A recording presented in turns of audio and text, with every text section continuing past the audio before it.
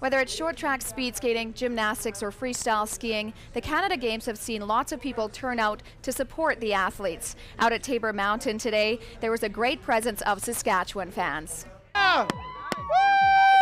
They cheer on every athlete racing down the hill, but a little louder for the ones from Saskatchewan. Carloads of prairie folk made the trip to Prince George. Lockerbie in the red course. We're there. Prince George has done a hell of a job. It's great. Their home province isn't known for its mountains, so this crew is used to traveling.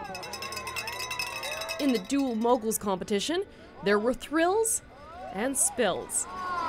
Fun, kids have fun and nobody gets hurt and they meet more people and like it's for the kids. This whole thing is about the kids. For freestyle skier Lauren Ryan, the support made a real difference.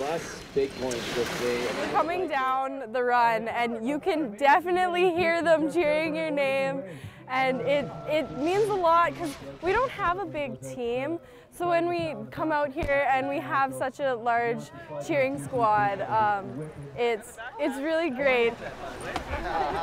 The crowd is almost like the pulse. It is like if you can get the crowd going, the athletes feel it, they want to do better, they want to perform, and the bigger the crowd, the bigger the fun the athletes have here. So more spectators equals more fun for everybody.